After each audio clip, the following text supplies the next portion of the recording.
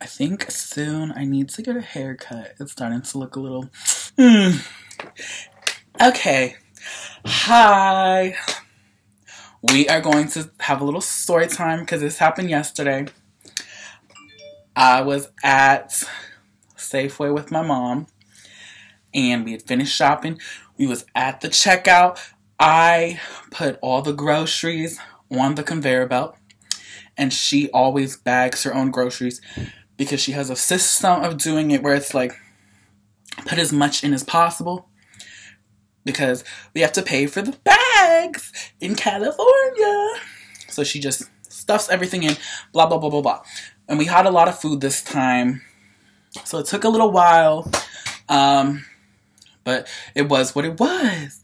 This lady behind us, this decrepit, like 50-year-old woman, but she really looked like she was probably like 80 with a wig on. She had not crow's feet, but crow's claws and wrinkles. Just, she looked like the bum bitch that lives down the street that don't take care of her house and her yard's a fucking mess because she's atrocious and she's gutter trash.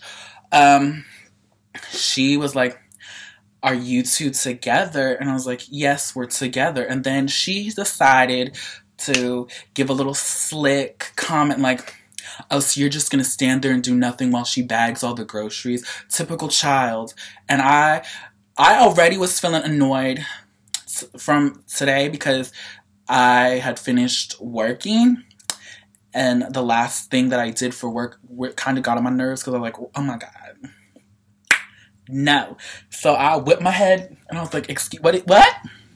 I put all the groceries on the conveyor belt and unloaded them, and she has a system to bag her groceries. She has a certain way she does it, and she was just like, you know, trying to be like, oh, you're ungrateful, you're lazy because you didn't help bag the fucking groceries. This bitch had 2 bouquets of wilted ass roses on the conveyor belt and a 6-pack of fucking beer, and I was like, this is not the day, bitch.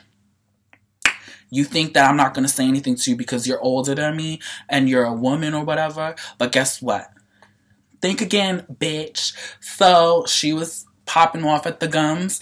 And I said, keep buying more beer, you fucking drunk. Because you're acting stupid. And she was just like, you know. And my mom was like, what's going on? And I was like, she's saying that I'm being ungrateful and lazy because I didn't help you bag the groceries when I put them all on the conveyor belt in the first place. Because you always bag your own groceries. And she also tried to explain it, and the lady was like, trying not to hear it.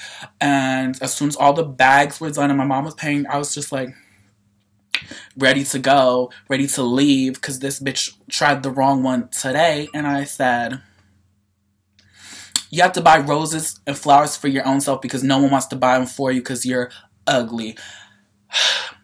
Because you're unlikable, bitch.